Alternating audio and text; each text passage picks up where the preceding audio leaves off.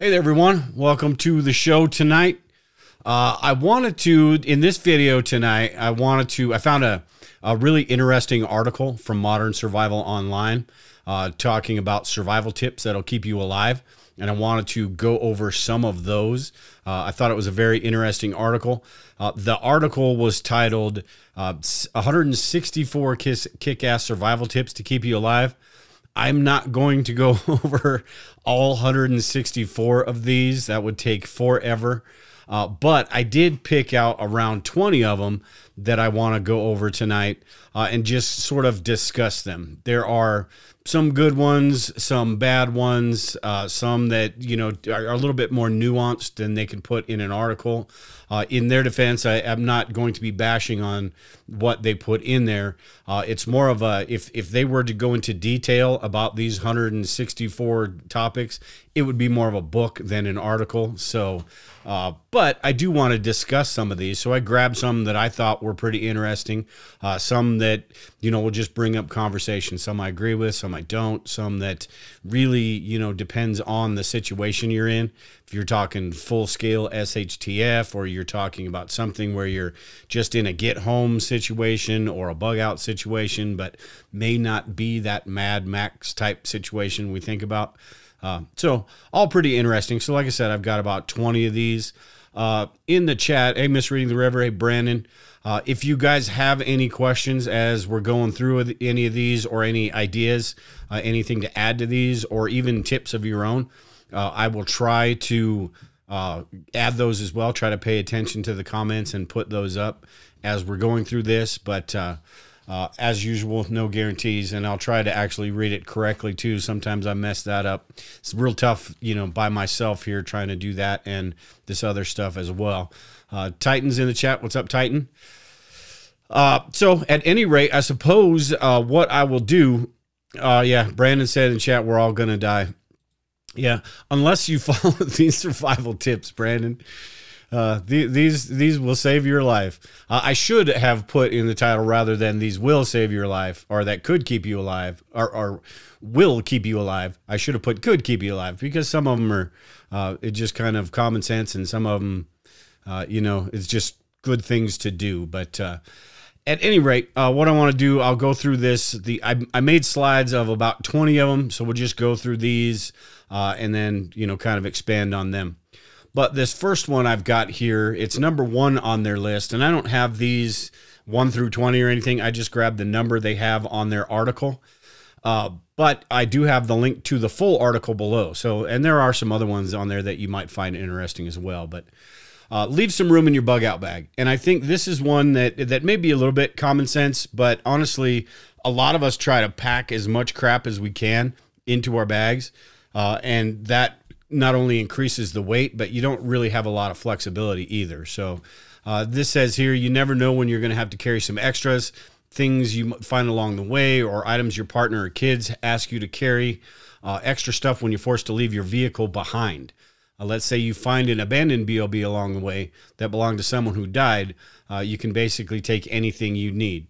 Now, a couple of school thoughts on this that I have right away are, one, I am going to be super apprehensive in a situation, a dire situation like that, about something just laying on the ground. I'm going to be, I'm already a conspiracy theorist, but I'm going to be really, really worried about, hey, is this some sort of trap being set up for me? I'm going to be scouting around before I even touch the damn thing. So I don't know about all of that. You think about a bug out bag laying on the ground, that's one thing. If you're talking about full scale SHTF, there may be cars abandoned and stuff like that. I would be hesitant about that too, because if it isn't something that is super bad, you may get yourself in trouble. So along with that, the other thing that comes to mind with this is that you should have, in a get home situation, in a bug out situation, you're talking about 24 hours to 72 hours, you should have everything you need. So stopping and ransacking through a bag that you find on the side of the road, or whatever you find, you're probably not going to want to stop. You're probably going to want to get from point A to point B as quickly as possible. So probably not a good idea, unless you just have, you just want You know, you want to check out, maybe the situation isn't that bad and you want to check out and see what they've got because you want to be able to take it home with you. So at any rate, I don't know. I mean, yes, I think it's a good idea to leave some extra room because like this says here in the very beginning with the stuff in your car. Oops, got the wrong one here. Let me turn that off for a second. The stuff in your car. In a bug out situation, if you're at work, you're going to have stuff in your car. So if you have extra room in your bag, you may be able to load some of that stuff up or switch some things out, all of that. So give yourself some flexibility with all of this stuff.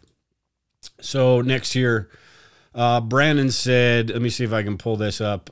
Brandon said, I hate pulling up Brandon's comments before I read them, but we're going to go ahead here. Leave room in your BOB for another smaller BOB. You might need two. You have someone in your group that doesn't have foresight to carry a BOB. You might need to scavenge extra stuff. Yeah, exactly. There are also, we talked about on the podcast with Brian and I a while back, they make these little, they're almost disposable backpacks that bunch up real small that you could have one of those. I've got a couple in the car. Just for that exact reason. If you do have a coworker or somebody like that, you know, give them something they can carry rather than just a grocery sack or something like that. So, Brandon said, yeah, it is risky. It is. I know you, man.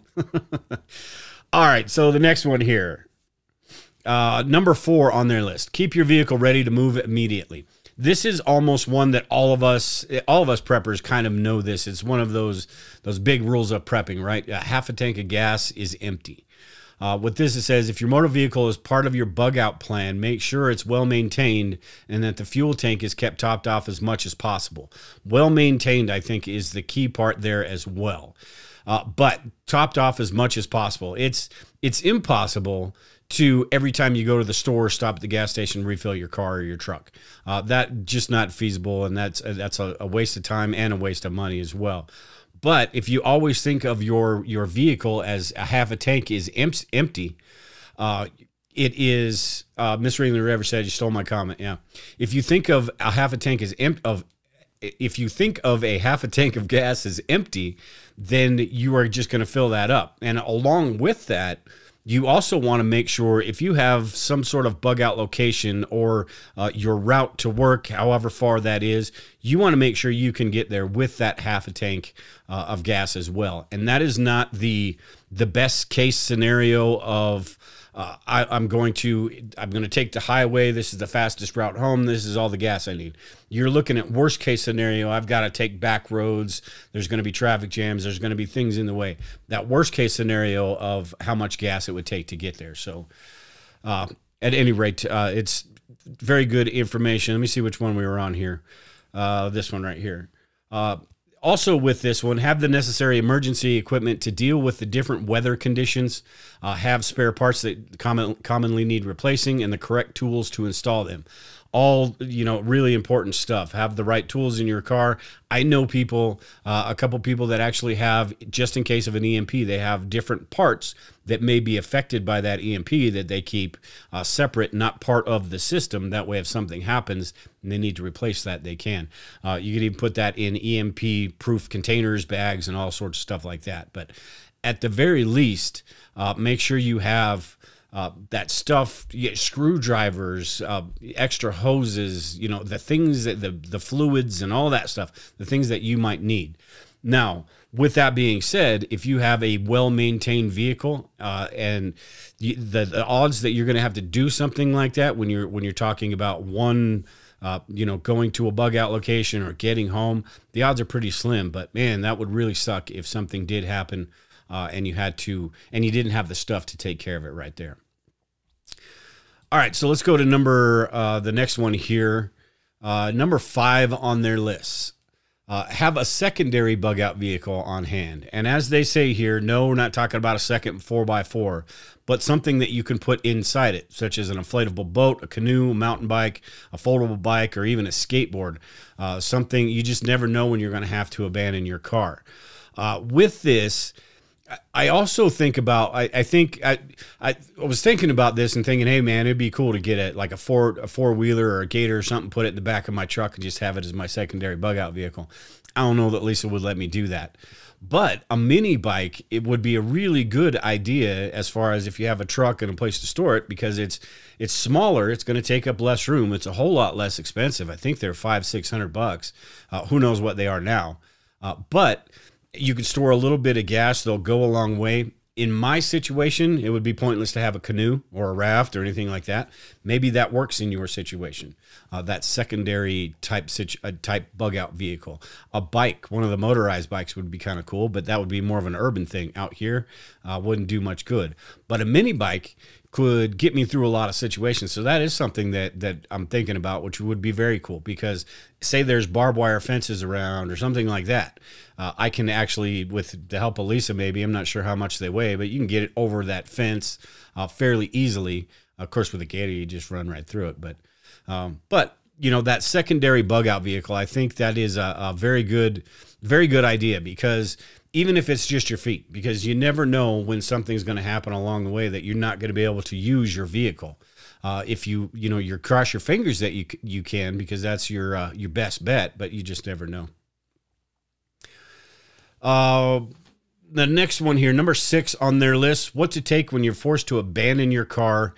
This one, I'll have to guess at what they were talking about with this, and I just copied and pasted right from their website. So in this case, you may want to take some of the things from your truck with you as you continue your journey on foot or in your secondary bug out vehicle. So you're going to have limitations. In your car, you've got all sorts of stuff that you can bring. You've got the trunk, or you've got the bed of your truck. Me, I've got an extended cab, so I've got things in there, a room in there that I could do some things. But if it was that mini bike, it would basically be a bug out bag. I don't know if they make saddle bags for mini bikes or not. I think in a situation where there was 2 people on it, I don't know that there'd be room for saddlebags anyway. Probably a little cart tray thing on the back, but with 2 people, you're talking about 2 bug out bags, and so you're just going to have to make do with what you have in that situation. All right, so the next one I've got here, number 7 on their list, is keep your hiking boots attached to your bug out bag, not your bug out vehicle. I said that is kind of a slip, but I do have mine in my truck, which is better than just sitting by the back door. But the ones that I'm going to use for a bug out situation, but it's not the same as having them on your bag. I don't have mine on my bag, but as they say here, this way, if you have to get to your bag and leave in a hurry, you also get the boots without having to occupy one of your hands.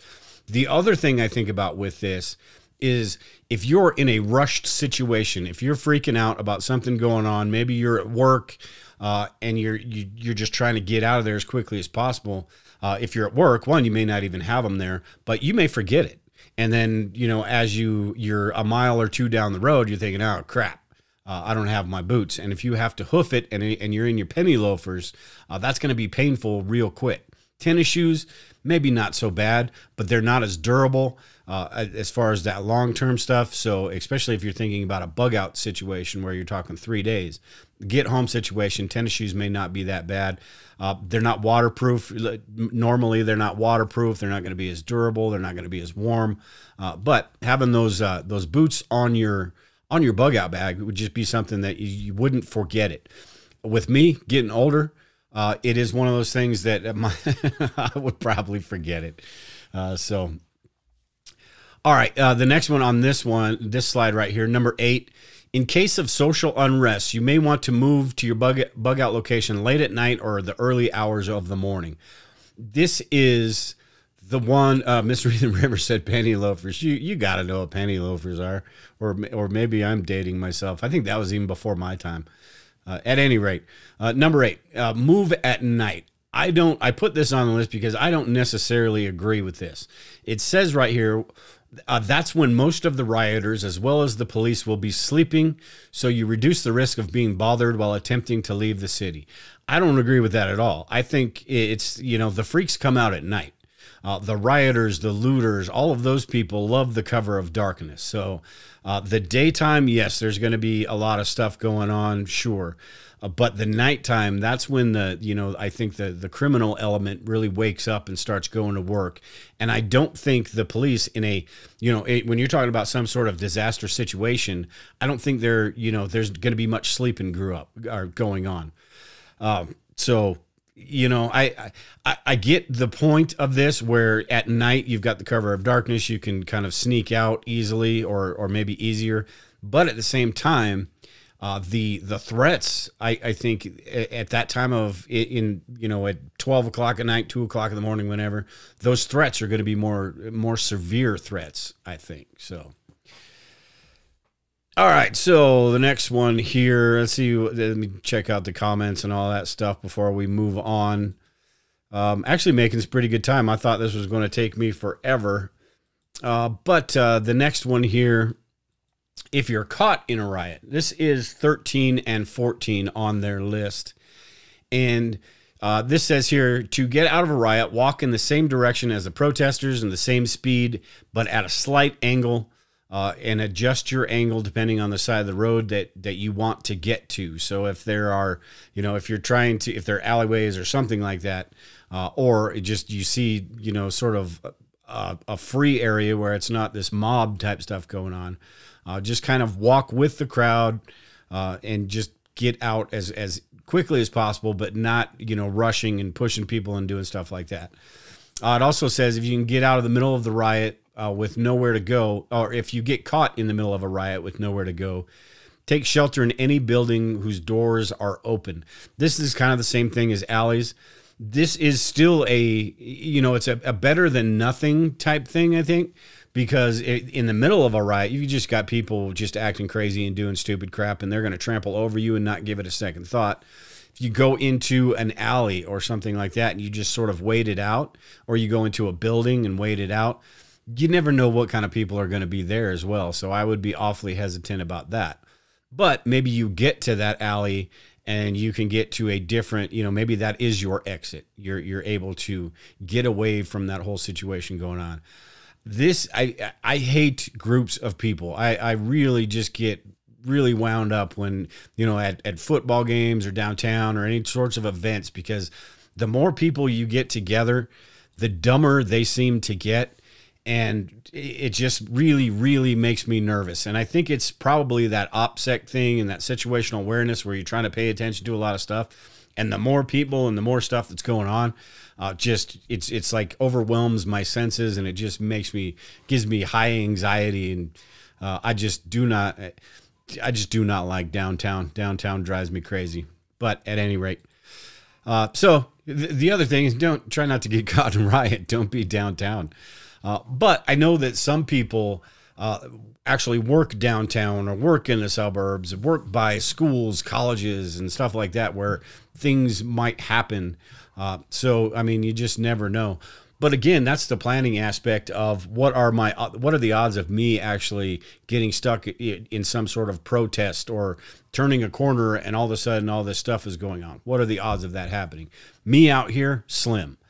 So it's not something I really think about. But if I did live in some sort of college town, that would be pretty high on my radar. Or if I did have to travel into downtown or someplace that was really busy, a tech center or something like that, it would be something I would think about. So at any rate, let's move on to the next one here. And this one is about bunkers. Bunkers, number 26. Sorry, I was trying to read the comments there. Number 26 here. Bunkers are in most cases less than ideal. I think this is something we all know, but I put it on here anyway because I thought it's interesting to talk about. The people outside can either wait you out or they can smoke you out if they discover where the ventilation system is. I think this is one I think about anytime we watch Doomsday Preppers. And we're always, I've watched a few of them where they have the people have their bunkers. And I'm thinking about, okay, where is the ventilation system? Where is the entrance to that thing? Where are all these things? Because it wouldn't be that hard if you were one of the bad guys to get somebody out of a bunker. You're basically stuck in a cage. But at the same time, bunkers are pretty, I don't know how many of us actually have a bunker in the first place, but it is something that is a really, sorry, I'm trying to read the comments again, but it is something that, that we talk about all the time, or people assume that every prepper's got a bunker. And I don't know that many of us actually do. We have plans, if say like here in my basement, we have plans to do things, but I don't have a full-fledged bunker going on. And I don't think a lot of preppers do. But that's also one thing that I always think about with that is if you're down there in a bunker, say there's some sort of nuclear attack or something, you're not sure when to go up or when it's safe to go up, but other people are already rummaging around. They go out and find you, or maybe they just don't give a damn, or maybe they've got really good gas masks or something. I don't know. They can get you out, regardless of how locked up you are. They can get you out, and you've got to be ready to defend yourself if possible. So there are a lot of catches with bunkers. So, all right. Let me see. What is the next one here? We got bunkers. Oh, the next one on here kind of, and in this article, they go through like bug out stuff, get home stuff, cooking stuff, security, communications, all that. So they've got it kind of more organized than I do here, but I just went in order of the ones I grabbed. Number 33 on their list is cook from scratch. As a general rule, it's always better to stockpile the ingredients to make something instead of the food itself. And I agree with this, and I don't all at the same time, because I think it's important to have all sort of watching Dale, talk and read comments is like watching golf announcer follow the hockey game. It's exactly what it's like, Brandon. But see, now I forgot where the hell I was. Oh, a well-rounded food preparedness plan, I think, is a good idea to have. So have those ingredients. You can store more. You can save money on that stuff if you just have the different ingredients. Augustin Farms makes some stuff. You can have the 5-gallon buckets that have different ingredients in it. We sell legacy foods at the SHTF shop, and those legacy meals are actual meals. You just add water and cook those up.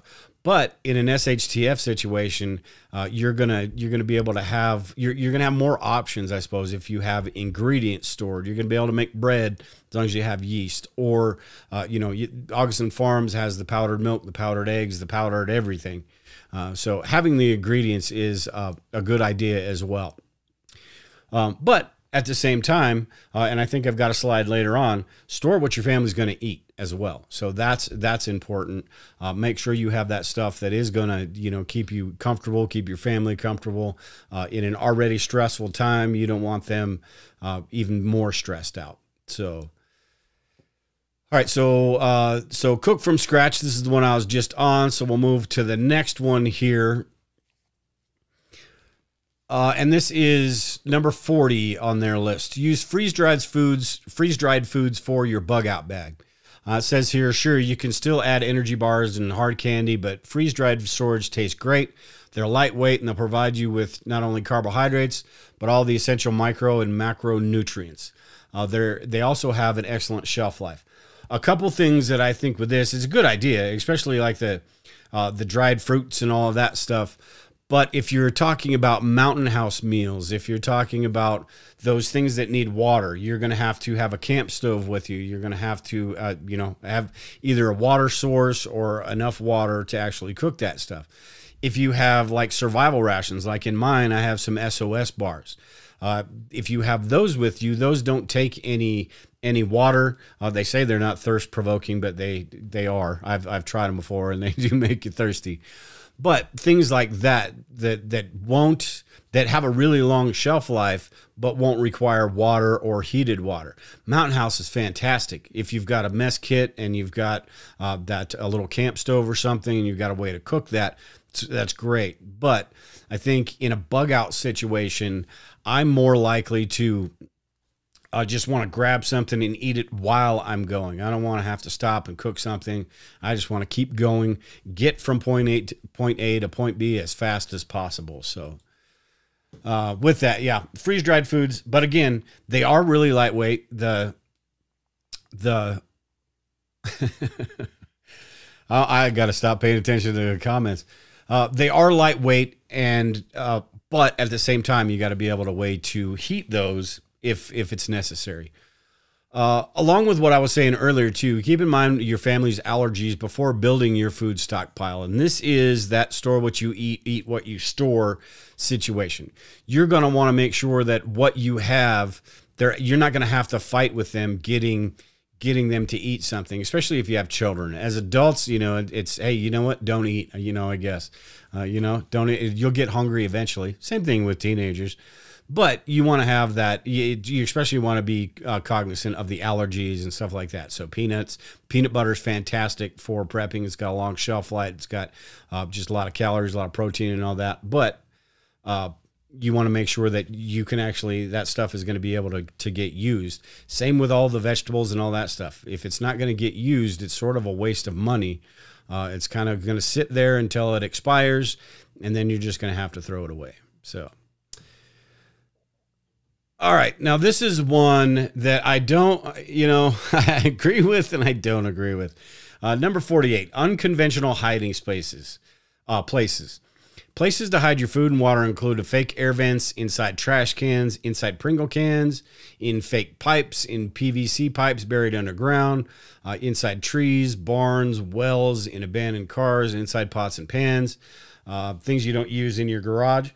I don't know that I would necessarily say food and water for all this. All of those would be really cool, you know, hiding spots for some things, but I don't know necessarily that it would be a food and water type thing, because you're talking about a lot of space when it comes to food. Now, outside in PVC pipes, maybe a little bit, you know, some canned foods, something like that. When you're talking about water, you're talking about a lot of water to be you know, hiding away in small little air vents and stuff like that, or a Pringles can. Why would you hide food in a Pringles can? I don't quite understand that. But a lot of the other stuff, and maybe this is what they were alluding to, there are a lot of other things that you could hide in those places that would be unconventional, that people wouldn't think about. Hiding cash in different places, maybe ammo inside fake heater vents, important papers, all those different things that you could put in there that people wouldn't really, if they were just ransacking your place, they wouldn't necessarily think of those. And you would still have some, and maybe you could, maybe inside a little heater vent, you get 5 or 6 cans of Spam or something, throw those in there. That way, if somebody comes and ransacks you and takes everything you have that stuff, you know, hidden away. We have, and it's not necessarily a unconventional hiding spot, but under our bed, I built a couple sliders, and I've got a video on here and an article over at Survival's Prepper, which is just an under the bed slider, which on both sides of the bed, it goes halfway in under the bed, and you can pull it out from each side. And in that slider, you just pull it out.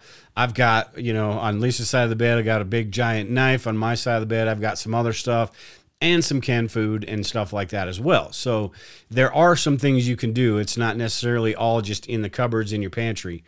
Oh, Misreading the River said, opens the Pringle can, pours out soup. Yeah.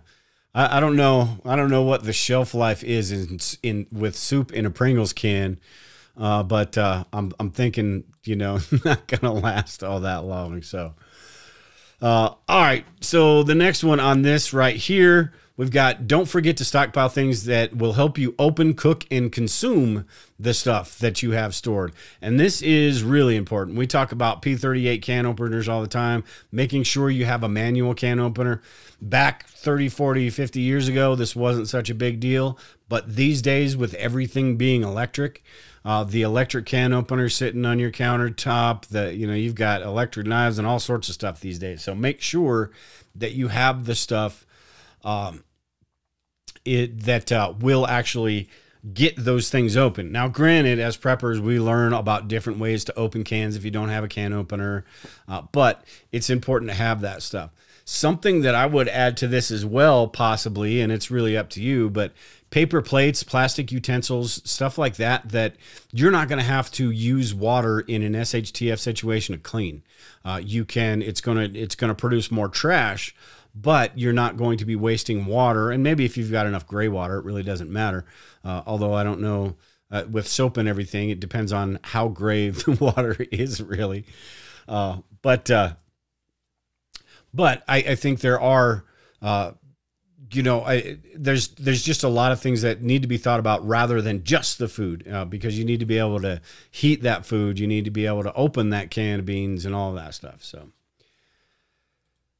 all right. So next on the list here, we've got 60 here. Brandon's going to be commenting on this one. Bigger isn't always better. And I know there's probably a she said that joke in there somewhere. I'm not even going to go there.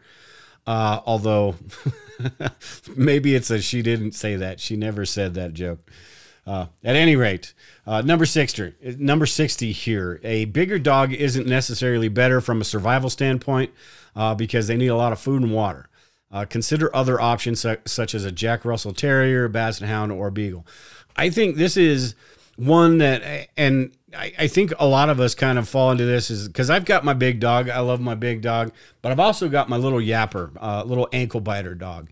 And I think in some sort of SHTF situation where somebody's trying to get to your house, or maybe a group of people, a large dog, if somebody's got a gun, not going to do, a whole lot of good, maybe a little bit, but it's not going to do much more good than a yapper would.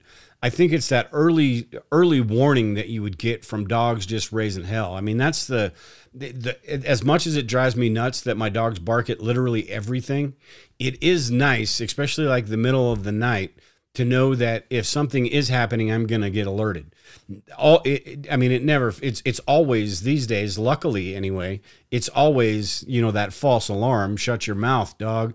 But it is nice if you were in a situation like that, you would want that barking dog, I think, to alert you that somebody is coming to your property or coming onto your property. Along with this, they had a lot of different ideas as far as home improvement, and I've done a couple videos. I've got home improvement, home defense. I've got a couple videos here on home defense stuff. There's a lot of things you can do. The door armor, securing your door, even just using 3-inch screws on your door hinges and stuff like that. You can replace your glass with the laminate and stuff like that. You can put the window film on that will make your windows where they won't just completely shatter. A lot of things that they have in this article. There's a lot of things you can do that, regardless if the poop hits the fan or not, that your house is going to be better protected. That we probably should do, and it doesn't need to all be done at once, but all of these steps should be taken. But with this, on this, he talks about, or they talk about exterior motion activated lights. These are excellent for early warning systems for home defense. They alert you about possible intruders and have the potential to intimidate villains passing by. And I think this is one of those, the solar option for these, I think, is a lot better, because when you're thinking about an SHTF type situation, you are talking about a situation where you want to conserve as much of the energy you have. Now, granted, that depends on what type of solar setup you have. Jayhawk's in the chat. What's up, Jayhawk? Hill Country Prepper, how you doing? But it really depends on how much energy you have. But there are a lot of options these days as far as solar power. You can get a really small solar panel that will charge a gate for your driveway. Or Lisa's got her riding arena outside for her horses. She's got like 6 or 8 lights out there that all have their individual solar panel. So there's a lot of things you can do. And by the way, those when it all goes down, those will not be in her riding arena. Those will be strategically placed around the property as motion detectors, really bright too. But it is a good idea, even if it's not somebody trying to attack your stuff. It is that situation where it may deter them. Anything you can do, the barking dog, and that's where a big dog would be an asset, because that big dog in your yard is going to make somebody think twice about jumping the fence or going in there. Motion lights, whenever they pass by and those lights come on, maybe they're looking at the next house down, I'll put it that way. Maybe they're checking that out rather than you. Now, if somebody wants to get in, somebody wants to get what you have, they're going to get it regardless, especially if it's a group of people that know that you have food, water, light, all of that stuff. I don't think I have any of the slides in here from their their tips about that. But that's another thing too, that being incognito in a situation where nobody around you has light, electricity, heat, anything like that. You don't want to be that person that does because you've just made yourself a target. So covering the windows, making sure that, the lights aren't on in the middle of the night, and making sure you don't have smoke coming out of your chimney and things like that. It's that gray man aspect of the whole situation. So anyway, let's move on to the next. I've only got a few left here. See how far. We're at about 35 minutes. It's telling me in the chat that I've got to approve a bunch of comments from Misreading the River. I'm just going to do it without reading. I hope I'm not putting anything on there that shouldn't be on there. At any rate, let's go ahead with the next one here. And this is one that this is easier said than done. This is one that I think is a good idea, but I think it's near impossible. 67 and 69 are on their list are avoid providing potential burglars tools which can be used against you, such as a ladder near your residence to get up into windows, pickaxes, spade, ropes lying around. Eliminate objects from the ground, from around the exterior of the house that can be used to toss through windows, like decorative rocks, spare bricks, and so on. I think that is a really, I think that's damn near impossible. I think about my front yard. I've got firewood stacked up. I've got, if you've got garden boxes with the railroad ties, something like that can get thrown through your window. If you've got trees, you can bust a branch off and it can get thrown through your window. So while I do agree with that, it's sort of that mitigation type thing. Hey, White Rabbit, how you doing tonight? It's that mitigation thing. Don't give them too much ammo to be able to bust through your window and stuff. I think it's the other things, those early warning, the perimeter defense, the early warning stuff that you can do. I think is more important than that to keep them back to where they're not in a position to be busting through your window. I don't have it on. I didn't get the one that they had in there about putting a peephole in your door at eye level when you're kneeling. And I just don't know if that's a good idea or not. I think it's a bad idea because, one, people come to your house, they're going to be asking you what the hell that is, and you're going to have to explain it. But it's just that kind of an eyesore type thing. But I do like the idea of having some way to, maybe it's not on the front door, maybe it's somewhere else, where you actually have that vantage point. You can see what exactly is going on in your yard. That could be cameras, but also a way where it's if the cameras go down, you still have some sort of option to do that. So at any rate, I mean, like I said, easier said than done with this, because you can eliminate some stuff, but you just can't. If somebody wants to bust your window, they're going to bust your window, even if they got to go to the neighbor's yard and get something out of their yard, and then come back to your house to get into your house. So Brandon said in the chat, give him ammo. Yeah. All right. So the next one I have here, consider your workplace as a bug out.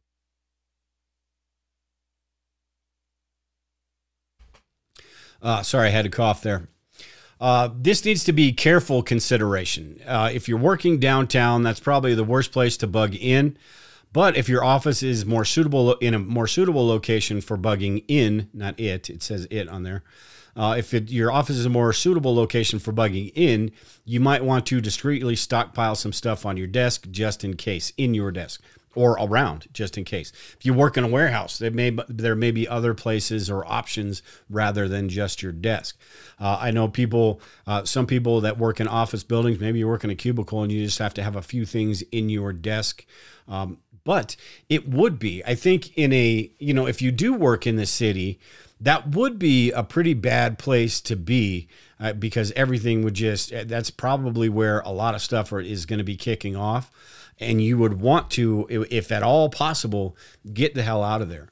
But there could be other places that it may be, I think of natural disasters and stuff like that. We've had we've had some massive snowstorms here where it started late enough in the day where Lisa had actually gone to work. And then this has happened twice. and then she wasn't able to get home because it was just safer to stay where she was. Now, she stayed at a hotel across the street from where she worked, not necessarily where she worked, because I don't think the doctor's office would actually let her stay there. They're like, you can't go home, but you can't stay here, that type of thing. You don't have to go home, but you can't stay here. But there may be situations where that may be the best possible place for you to just kind of wait things out. So have, if at all possible, have some of that stuff there for you. Also, it's a good idea when thinking about that, like while you're, with stuff at work, you can have stuff in your car. But what if you're not able to get to your car, or something happens where you have to go on foot? If you have some of that stuff in your work, where you work, you'll at least have something. So. Misreading the River here in the chat said, my workplace is the last place I'd want to go. And then, guy, can you imagine if coworkers showed up? Yeah, that is true too, because there's only so much you can store, depending on where you work and all that. Say if you work in an office building, there's only so much you can store. So all of a sudden, you're sharing your saltine crackers or whatever you have with everybody in the office building. So maybe at some point you just want to get the hell out of there and try your luck outside in the riot, And now that you got the whole riot tips and all that, maybe you just take off. So at any rate, I forgot on this one here, I think. Number 112 here on this is have some means to overcome obstacles when you're bugging out. I forgot about this one, but this is really important. This goes along with having the tools to fix your car if it breaks down. If you are in a bug out situation, there's a likelihood that maybe there's fallen trees blocking your way, or if it's some sort of natural disaster, you're going to have to maybe move that stuff out of the way. So make sure you have tie downs. It would be a good idea, even in a car, even if you don't plan on using them. Tie downs, ropes, some sort of axe. It doesn't necessarily have to be the big Paul Bunyan ones, but maybe something smaller than that, mid-size axe. Shovels, those foldable shovels are really good. Not the greatest thing, because anything with a lot of moving parts like that is bound to break down. I've actually got one that I'm going to do a review on. I got a while back, but have stuff like that in your car, because if you do have to move stuff out of your way, or get around different things, maybe you get stuck in the mud or snow, have stuff like that in there as well. So that was that one. And then the last one I've got two more here. But this one, number 116 on the list is don't make a fashion statement. Camouflage, urban camo, and black hoodies are all no-nos. You don't want to be mistaken for a prepper. Jeans and a t-shirt will do. Now, this one is kind of, it's being the gray man, and I agree with it, but it really depends on your situation. Out here, I don't think anybody would give me a second look if I was wearing camo, unless they knew me, and then they'd be like, why the hell are you wearing camo? Because I never wear camo. But out here, it wouldn't be that big a deal. In downtown, if you look like you just walked off the set at Duck Dynasty, you're probably going to get a lot of looks. So adapt to your environment. You want to be the gray man, which basically means be as unremarkable as you possibly can. People will not give you a second look if you're not a threat to them, or you don't have something that they feel like that you have to offer them. So it really depends on your environment, your situation, and what is sort of going to help you fly under the radar with all of that stuff. That's the same reason, the bug out bag, the reason I chose the AMP 72. It's not a full out tactical looking bug out bag. But, for anybody that is, into hiking or into prepping and all that, probably know that it is. But for the average person, it doesn't scream military like most of them do. So, with that, yeah, don't make a fashion statement. And that is not just an SHTF event. That is not just a natural disaster or something like that. That is everything you do on a daily basis to kind of fly under the radar. OPSEC is super important when it comes to preparedness because, one, you don't want everybody to know. And, you know, coming from me sitting here on YouTube, yeah, I get that, but and doing podcasts and all that. But for the average person, you don't want and you know, how many people, I don't know. But for the average person, you don't want the whole world knowing exactly what you're doing, because then you're going to have the whole world at your front door when things get bad. So, or you don't want to, you know, be that target. If you're downtown, say you're downtown and you got your bug out bag and you got your camo on and all that, and somebody, you pass by some sort of criminal that actually knows what the heck, hey, that's some prepper dude.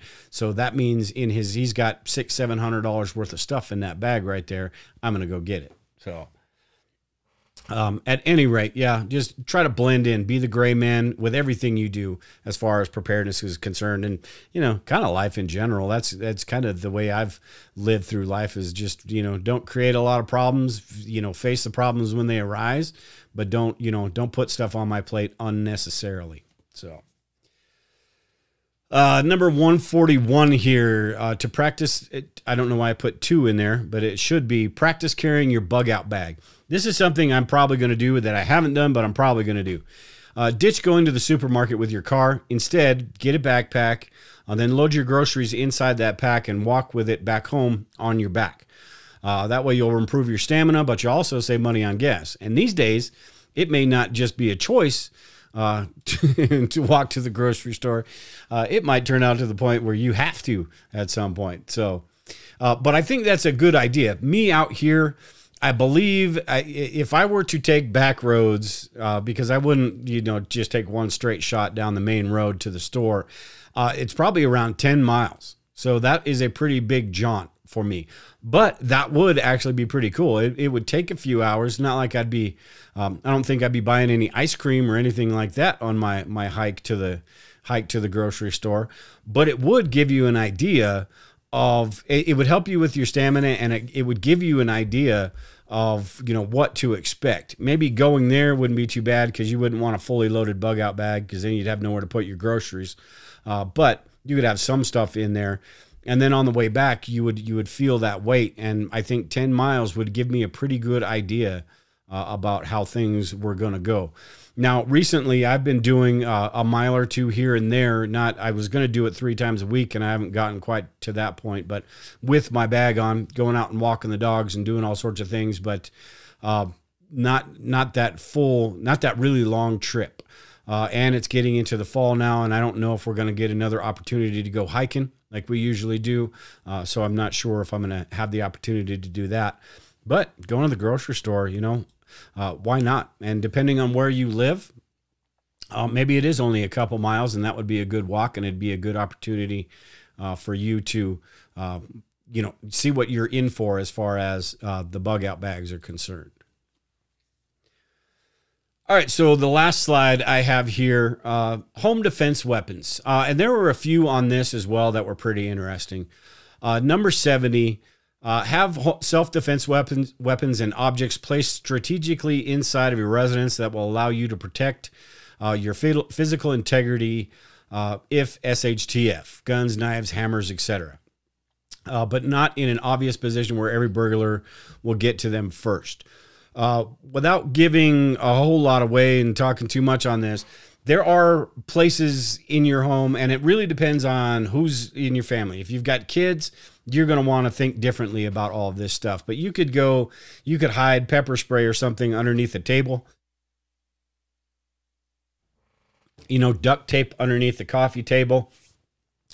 Things all around the house. Think about if somebody were to come into your home through the front door, what your route would be, and strategically place some stuff along that route that you could grab as you're running away from that, or putting yourself in a position to defend yourself. In this article, they talk about safe rooms as well, not necessarily being the bunker, but a place where you can protect yourself for the time being.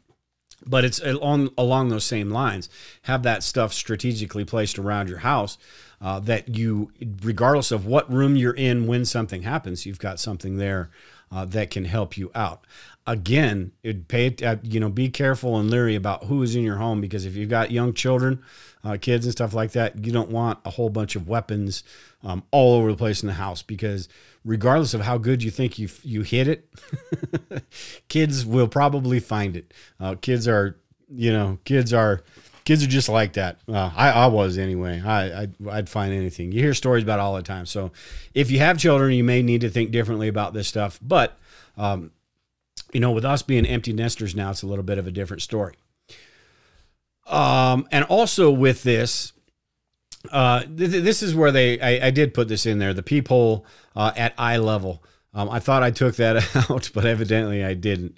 Also on this, though, have something by the front door, because that is, even if it's just a baseball bat or whatever, have something by the front door. That way it is something, if you do open the door and you're not sure who's there, and it is somebody that you're kind of leery about, it's that something right there that you can grab onto and, just be ready for a situation if it happens. A lot of the times, you could carry the gun on your hip as you're around the house. I do that sometimes, not every day though, not all the time. But that could be something that is sitting right by your front door as well. Again, the kids aspect of it, they have different types of, like secret compartments. We talked about this earlier, where there's picture frames that you can slide open and it's got a firearm in there. There's shelves that the shelf pops down. I have one of those that the firearm sits inside of it. So you could have that shelf sitting by your front door, or something like that, something high enough the kids can't get to it. If you got teenagers, you need to think about that. A lot of things you need to think about, the kids and the family and everybody's safety first before you do all this stuff. Because honestly, we're talking about an SHTF situation here that is far less likely than, just the daily stuff with your teenagers and kids and all that stuff. So just be smart about all this stuff. So Brandon said, "Hey, Alexa, play Welcome to the Jungle." One last thing before I get out of here, and I'll try to read everybody, is if anybody's got any tips you want to add to this, now would be the time. I'll kind of pay attention to what you guys are putting in there. But one thing I did want to mention, they were talking about communications as well. And when you're in a bug out situation or a get home situation, you want to maintain that gray man aspect, but you also want to be incognito. And they talked about having headphones for your transistor radio. I've got these headphones right here that are for a Baofeng radio. And these ones won't work for a transistor radio because the Baofeng's got this crazy little plug right here with the two prongs on it. But if you are in an SHTF situation, you don't want the music cranking. Even if you're in home and other people don't have electricity and all that, you don't want kids blasting the radio. You have the wireless headphones, which would be okay in a bug out situation. I don't see these being any good at all. I use them every once in a while when I'm on my tractor and you start bouncing around and it falls out of your ear. At least if you've got headphones with the cord on them, it's going to fall out of your ear and it's just going to hang there. These suckers could get lost. In a bug out situation, get home situation, there may be hills, you may be running, you may have to take off real quick and then you lose these. So I would say it's a fantastic idea to get the headphones, and especially since in a situation like that, even if we have the ham radio or something like that, we're not necessarily going to be monitored or not sending out. We're not going to be talking on it all that much. We're not going to be broadcasting is what I'm trying to say here. We're going to be monitoring it. So you'd want those headphones and something that you can hear that information coming through, but nobody else can. And I'd say, maybe one headphone in, one headphone out, because you want to hear what's going on around you, as well as hear the stuff on the radio. Maybe you've got the NOAA and the alerts, and you're trying to get information about a certain situation and all that. But you don't want to give away your situation or give away your situation. This is, I think, especially important at night too. If you have found a spot that you're just going to hunker down, maybe spend the night and then make the rest of your trek the next day. Maybe that's a good idea as well. Brandon said, let me see if I can pull up this comment right here. They make a cheap throat mic for those radios too, a bit light, and they have a thick neck, but they work. Yeah, I think it's just a really good idea to have that. Just be as incognito as you can. You don't want to be, hoofing it down the street with your transistor radio, blaring and everybody knowing what you're doing. Or if you're in a situation where it is an SHTF event and the electricity's out and people are wondering what's going on, if everything's dead silent and pitch dark, that sound is going to carry a long way. Along with this too, and then I'm going to get out of here tonight, with that whole, if you're at home and it's an SHTF situation and it's, nobody's got electricity, nobody's able to cook or anything like that, you got to think about that as well. If you go outside and you light up that barbecue, you're basically ringing the dinner bell for the neighbors. So you've got to think about those things as well. We've got a sun oven that is absolutely fantastic for situations like that because you can basically cook anything you want and it doesn't give off smell. I can put that in the backyard, have it sit out there all day long cooking a pot roast or something, and the dogs don't even mess with it. So it's not giving off any smell if the dogs aren't messing with it.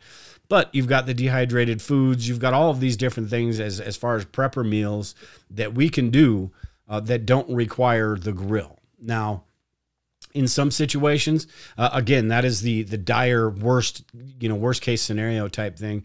In some situations, maybe it wouldn't be, especially early on, if people didn't know exactly how bad things were going to get. And, you hear all the time about everybody having picnics and trying to use the food in their refrigerators before it goes bad.